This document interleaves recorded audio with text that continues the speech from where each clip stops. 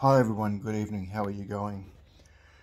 I'm making this video because I'm getting tired of something continuously resurfacing with people's comments. Just a couple of people, colleagues, but they're good people, but also, so am I. I'm a good person, kind-hearted, etc. But I just want to let you know about this thing that happened in the Philippines. I want to get it off my chest. I know I got scammed, but the day I booked the day I had Devi book the car from Ronnie, it was the 26th of August. It was my birthday. The car was booked for 8 AM. It arrived at 12 AM. 12 noon.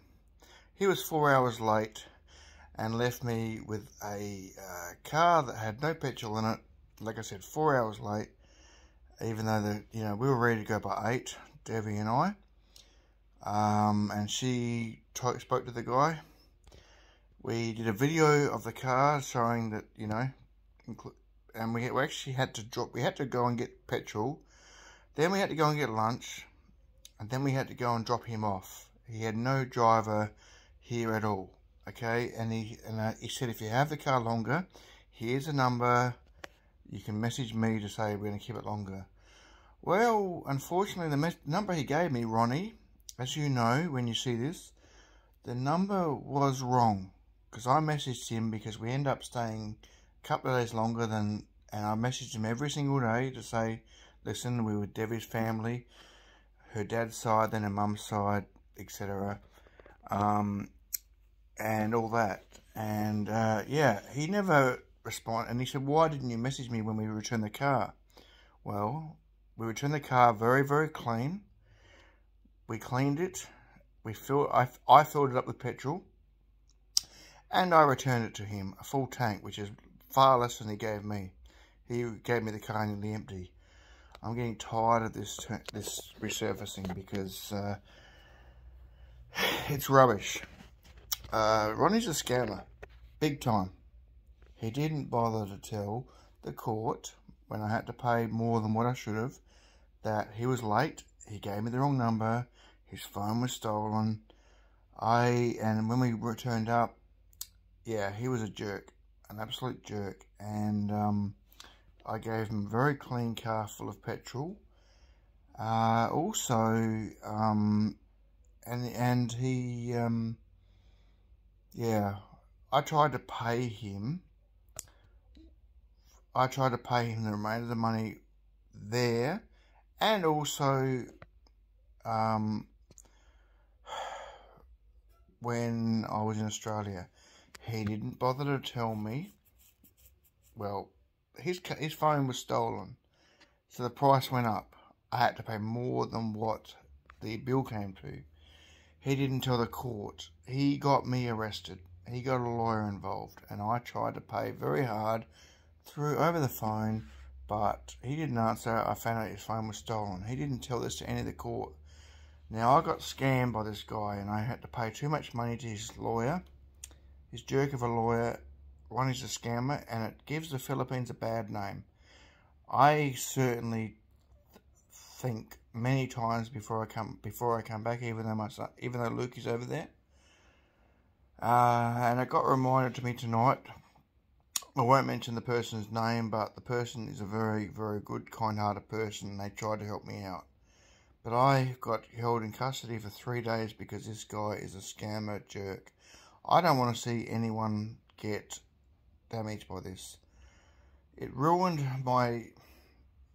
I've got good friends over there, some good friends, but it ruined my opinion of the Philippines. And I think many times before coming back. Because I don't want to come back to that, and it ruins.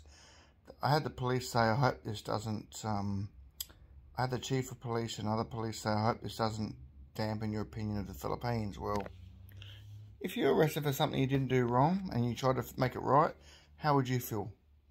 So yeah, and Devi made me sit in I wasn't in jail at all. But I was in custody, and she made me sit there for 3 days just to hurt me and to prove a point. Well, that sucks. Big time. because I came over for Lukey's second birthday and all this other garbage happened. And yeah, I was going to go over there and grow vegetables and feed the world and all that with good healthy vegetables. Well, it's dampened my enthusiasm on the country. As I said, Devi did propose to me, etc., and wanted to have more family with me. Well, tonight, because it got brought up again, I'm no troublemaker, I can promise you that. But this person said, said something I didn't appreciate. But I didn't appreciate getting scammed and having to go through the court system at all.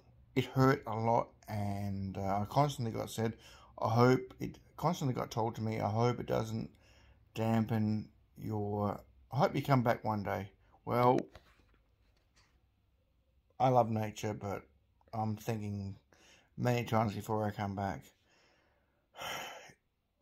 People like Ronnie, they stuff up a country, because I'm posting this video because of him. I tried to do the right thing, and because of him, I got taken into custody when I was only there for Lukey's birthday. So, just think many times before you go there. I've been told off for these videos, but damn it, I'm tired of being gagged and holding back what I think, because it keeps resurfacing, and I'm really sick of it.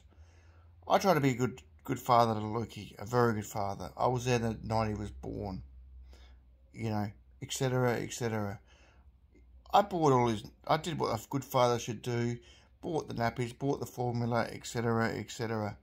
And I tried to be a good guy, and it backfired on me. So, yeah, it's just put a very bad taste in my mouth of the Philippines. And it's why I think many times before I go there. So, just be careful, everyone, because this is really, I have got some good friends. Don't know who they are, but this really sucks because it keeps surfacing. I was going to rent some land over there, grow the veggies, etc. But this rubbish keeps surfacing, and I returned a car to him that was, I've already told you that story. And Ronnie is a goddamn scammer. Okay? So, yeah, it puts you off a country, and it's going to affect their tourism. Because who's going to go? Who's going to go when you get scammed like I do? I certainly don't really want to, but there's a little boy over there who I love very much. So, yeah, I get tired of this resurfacing. So, I did the right thing, but the right thing wasn't done by me. And that's what I want to say. Thank you so much. Good night.